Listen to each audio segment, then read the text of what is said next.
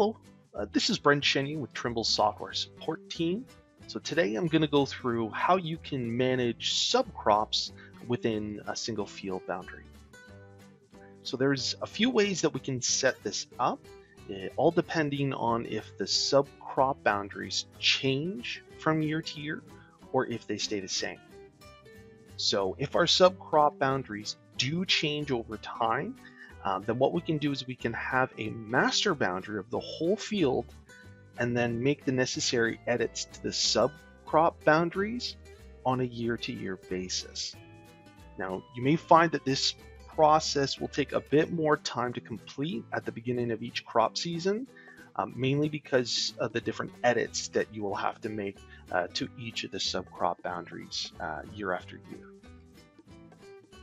The more preferred option, if possible, is if the boundaries won't change from year to year, just the crops within them, then your master boundary can be permanently split into the sub-boundaries.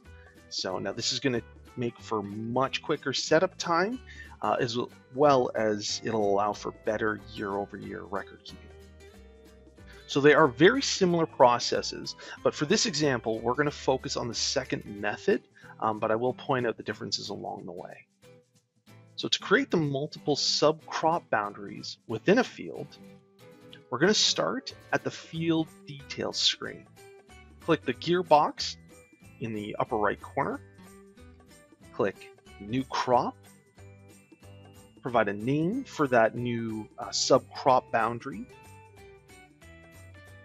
You're going to choose the crop season, and this can be changed down the line if you do need to change it. And you can enter the acres if you would like, but we're going to look at how we can let the software auto-calculate the remaining acres for us. And click OK.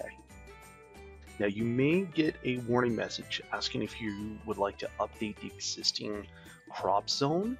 So because we're trying to create a new subcrop boundary, we want to click No here. Now you're going to go back to the field profiler, and you're now going to see the original field itself, as well as your new crop boundary that you just created. So you are going to notice that the full boundary has been copied into this new subcrop boundary. So we just need to quickly edit the boundary to remove any of the unwanted sections from this subcrop boundary. Now, this is where setting up your master field boundary in a way that is easiest to edit will become very important to how efficient the workflow is moving forwards. So this is why we have our permanent master boundary already split up into our permanent subcrop boundaries. So again, from the field profiler, we're going to hover over the boundary for our new subcrop boundary. We're going to click on the draw boundary icon, and using the editing tools, we're going to make the necessary changes to the boundary.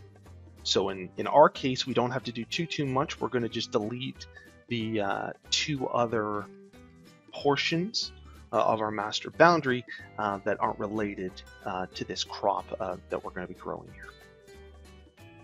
And now I'm going to just show you how you can go in and get the software to actually adjust the acres of the subcrop boundaries more appropriately. So if we click on the field itself, the right-hand corner, go to the gearbox, click the Edit Field Details, and you can see that this is what the software is calculating as the boundary area for the remaining split here. And so what we're going to end up doing is we just click the refresh button here, and then click Save down here in the right-hand corner, and go back to our field profiler. And we can see that the boundary acres have now been properly adjusted. We're basically going to just repeat this process. So in our case, we have the master boundary split into 3. So we're just going to complete this process 3 times and make the necessary boundary edits, deleting any of the areas that we don't need for that subcrop type. Now, there is a crucial step that needs to be taken at the beginning of every crop season to ensure the year-over-year record management integrity for the subcrops. Okay, so this is something that we're going to be doing, especially if your subcrop boundaries don't change year over year. This is going to be a very, very important step to do.